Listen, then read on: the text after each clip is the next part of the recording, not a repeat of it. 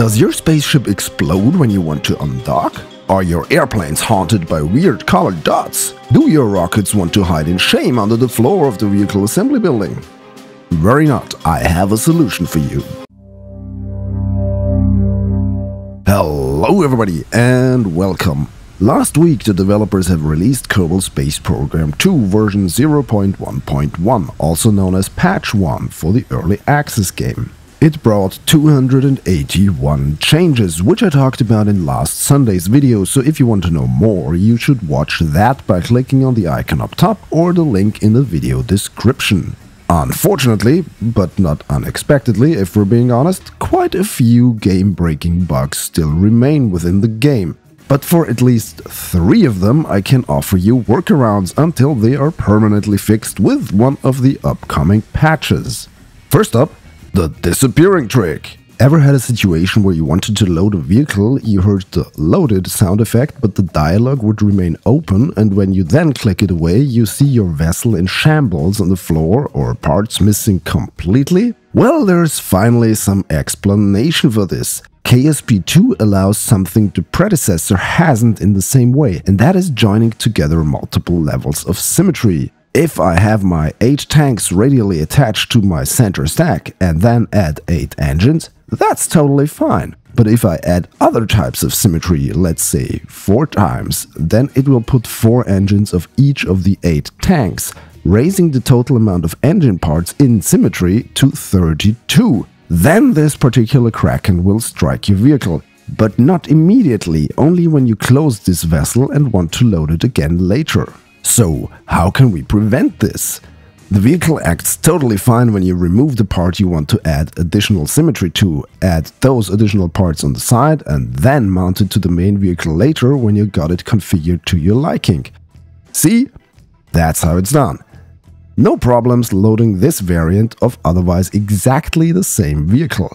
But why does this even happen? From what I've learned, this is because the game in its current form cannot deal with symmetries larger than 8 right now. What I've also learned is that the developers have changed this already internally and have tested with symmetries up to 1000. What's the upper limit going to be? We will surely find out. We stick to vehicle building for our second Kraken wrangling tip. The Skittles of Doom. If you already watched my first impressions video on KSP2, you might know this scene. A massive Joule 5 launch vehicle implodes on the pad, but the engines stay functional anyway and fire when you activate your staging. The eagle-eyed among you might have noticed some weird colored dots all over the vehicle. Well, as it turns out, those things are nasty, and if you see them, your craft is done for. No chance of getting it working, no matter how often you reload. But there's a very clear culprit for this. The ST1 Micro Truss, formerly known as Cubic Octagonal Strut in Kerbal Space Program 1. I like this part a lot, usually, because you can utilize it to add attachment nodes where none are present. But if you radially attach this part in KSP2 and then attach another part on its node, the Skittles of Doom will appear to ruin your day. Interestingly, however, if you just radially attach the microtruss, everything appears to be in order. Also, if you attach the small part with one of its nodes and then attach another part on the other node, everything works fine. So, for the time, steer clear of radial attachment for this part with another part attached to one of its nodes. But where do the colored dots come from? My source tells me that this is debug information that should never be visible to players and is there for developers only. For now, we have to work around it until this is fixed. Which leads me to my final game-breaking Kraken in this video, the Undock Undertaker. If you watched my video where I put a rover on Minmus, then the Mun, and then landed it back on Kerbin, you might have noticed that I put struts on radial decouplers. That's for a very good reason, because if I had mounted the struts from the pylons of the transfer stage to the rover directly, this would have happened. Yeah, not good.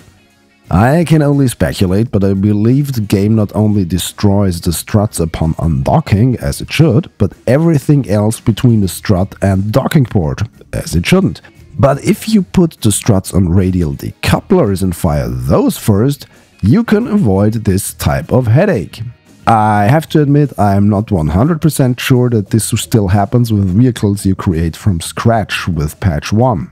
My rover here is a build I started in the original release, version 0.1.0, which was released on February 24th. Any vehicle built after the March 16th patch might fare better. Also, there might be some other docking-related Kraken in the game that cannot be remedied by this workaround. But just in case, try undocking everything on the pad before reverting to launch. You don't want to find out almost at your interplanetary target after hours of gameplay that something is utterly broken. So, in summary, when you want to add multiple parts to a part in symmetry, better do it separately and then add the assembly to the main build. Avoid radially attaching the ST1 microtruss and then attaching something to its nodes. If you make a bigger build where one part will undock later, use decouplers to get rid of the struts before you undock. Do these 3 things and you will have fewer Kraken visits when planning out your missions in the VAB. Of course, these are all just temporary workarounds until the developers will be able to release a fix.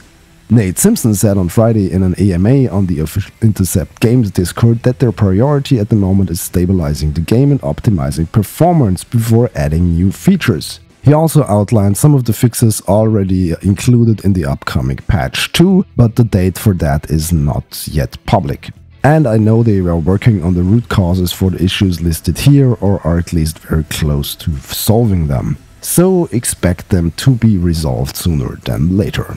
Alright, this was just a quick video since I've been out most of the week due to some kind of flu that got to me. You might have noticed my voice being deeper than usual.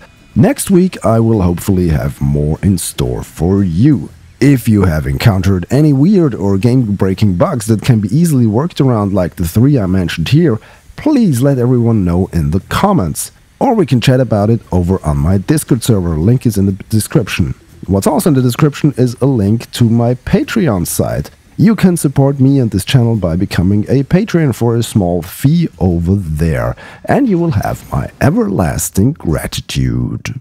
If you enjoyed this video, please subscribe to my channel for more and follow me on my social thingies. The links are in the description. Thanks for watching. Goodbye.